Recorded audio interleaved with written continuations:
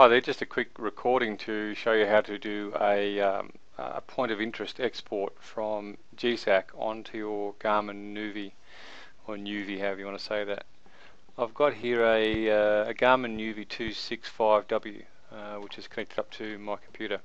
So I guess the big thing to know that I learnt on the TomTom, I think, is that if you export geocache data as a GPX file, there's a fair bit of information in there, and you don't really need it for your navigator, be a TomTom or be a NUVI or whatever it is. I don't think you need all the detail that's in a GPX file. Like, it has the cache name, the coordinates, the hint, the cache owner, the logs, who's found it, a whole lot of stuff about each geocache. On your navigator, be it a Garmin or a TomTom or whatever, generally speaking, you're really just looking for the name and the location so that it can drive you to the closest possible spot, and then you're going to use your handheld GPS to get to the final GZ. So if you have a choice, I would be exporting information from GSAK as a POI, a point of interest kind of data file, as opposed to I guess a geocache data file like a GPX file that we all know. So, and my experience is that the navigators can handle a lot of points of interest. So I think it would be quite feasible. I certainly know for the TomTom, I haven't checked this, but for the Garmin and the TomTom, to export points of interest files where you cover the whole of Victoria. So like basically every geocache in the whole state, and you may be able to do it in the whole country, I don't know, but certainly in the whole state. Whereas with a GPX file, if you were to take your Colorado or whatever you have GPS and put a GPX file into that, which had 4,000 or 5,000 geocaches, you would just slow it down so much it wouldn't be usable. Well, that's my experience. So like I said, the point of interest file, nowhere near as much of information, and that's really all you need for your navigator. So in GSAK here, I've got obviously a bit of data. Now, one thing to just have a think about for a moment is you've got the geocache code, you've got the waypoint name, and you've also got this thing that GSAK creates called the smart name. Now, I must admit, I don't really understand what the logic of the smart name is. I guess you can correlate the two, but the one thing that is interesting is that much in all this, you look at the geocache code and you go, that number doesn't make any sense to me. And when you want to go to a waypoint or when you want to go to a geocache, you're generally going to put that in by the waypoint name. So if you're out with a friend in a car and you're geocaching, you're going to say, let's go to the Whitelands cutting, as opposed to going to GC 106 PY. But these names, when you create a geocache, as we probably all know, you can sort of use any name you want. I guess there's a limit, but you can have some really long names. And so on your screen, as you're driving around, if you've got a map view or you're looking for something, sometimes those names can be a bit long. So whilst we're humans and not computers, and it's better to use human readable names as opposed to GC codes, there's actually a lot of merit, I think, in using the GC codes. So I guess for my mind, I'd probably be fairly keen on just putting the GC code in. It's faster and easier as well. But I know people want to use these waypoint names. So that's what I'm sort of focusing this around today. But the thing you've got to be aware of is this smart name. So, like I said, I don't understand Clyde's logic in creating these. I'm sure there was some good logic going behind it. But basically, the thing I do like about these smart names is that they're fairly short. What are they, about nine letters or so short? So it's kind of more in line with the actual name of the cache, but it's somewhat human readable as opposed to a GC number. So we'll come back to that. So just bear in mind that's your smart name, and in GSAK, every geocache has a smart name associated with it. So like I said, smart names are a GSAK only thing. On geocaching.com, there's no concept of the smart name. It's just something GSAK does. I guess there's some sort of unique identifier. But my point is that they're integral to the GSAK database. So clicking over to the TomTom, you can see here on the Garmin NUVI, I've got a couple of folders. I've got this one called GPX. Now I can actually stick like if you've got a Garmin Colorado or whatever that takes GPX files, you can actually whack a GPX file into here, and it does seem to read it from my experience. But I think the way to do it really is to use the POI files. When you put the GPX file, I'm just trying to think, I did this twice. When you put the GPX file in there, you can only see the caches, I think from memory, based on their GC identifier, you know, GC106PY for example. So you can see them there as custom points of interest, I think from memory, and you can look them on the map and you can see them, but the information is not that great.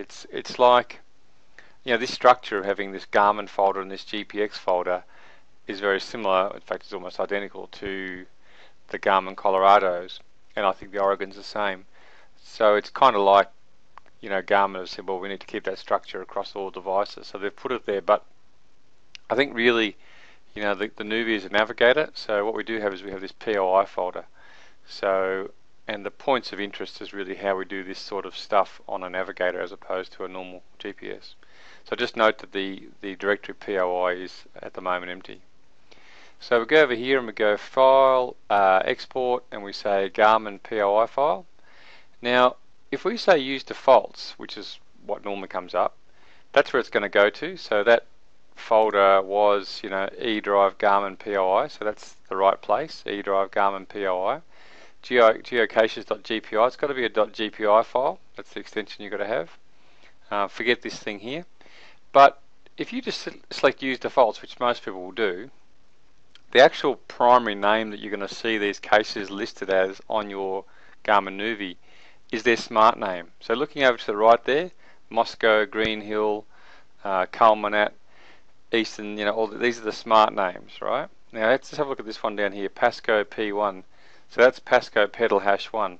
So if you use defaults and it's going to choose smart name by default as the main entry in your Garmin NUVI, when you say let's go to this next cache, you're going to need to say go to Pasco P1 as opposed to Pasco pedal 1. So I had a bit of a play around with it, and what I did is I unticked that and I just changed the name there to, or sorry, from smart just to name. So I'm basically using the full geocache name, which is of course longer, but I just think it makes more sense. Now in here under this extra field, if you put hint, it actually goes into the Garmin POI file in the field that the telephone number would normally go in. So for example, on the Garmin NUVI, you can have a point of interest, which is the local police station, for example. And then you can associate a telephone number with it. So if you can say, go to the local police station, and at the same time ring it on the telephone.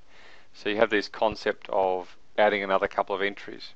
So if you want to put the hint in, it actually goes under the telephone entry, which looks a little bit counterintuitive when you're seeing it on the Garmin NUVI, but I just wanted to explain how that sort of works.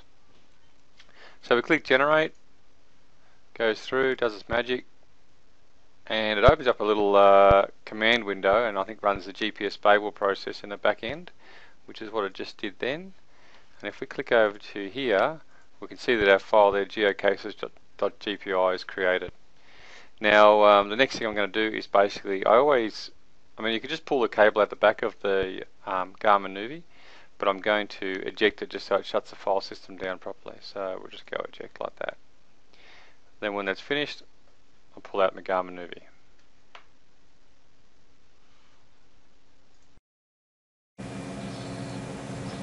So once you've downloaded the POI file onto the Garmin NUVI using GSAK, then what I've found is there's a couple of ways you can actually go to the geocache.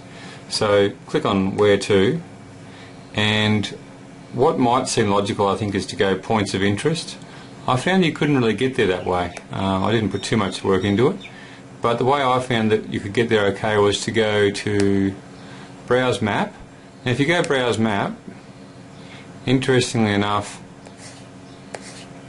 you scroll over to where you know there's some geocaches. For example, you can see this cache here. Click on it and say go, and then that'll get you to it that way. Or the other way you can do it, and doing that way you've got to use the GC number to get to it. Or if you do it this way, go Where To, and then click on there and go Extras, Custom Points of Interest, and then all your caches are listed. So see here they're listed by the actual full name, pools flooded into history. These here are waypoints, so like what do you call them? So like stages of a multi-cache, for example. So that's what they are, and you can not have those if you don't want them, but they probably come in handy because sometimes you go and do a geocache and there might be a waypoint listed which is a parking spot, and that's its waypoint code.